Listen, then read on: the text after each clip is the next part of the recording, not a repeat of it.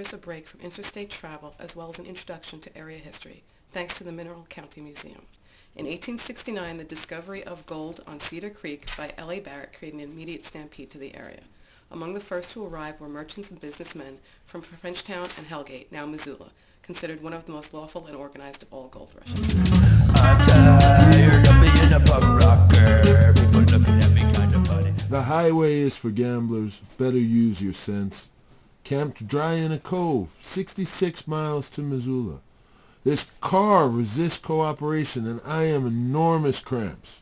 Superior is good name for town lake, but coffee here is only the brown water. I am finding very difficult to maintain the 75 miles per hour.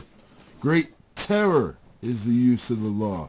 An eager representative of the Cherokee Jeep patrolled my routine encampment. His duty, the hat and the nod and the raised eyebrow. I got purple hair on top of my head, and people look at me sort of funny.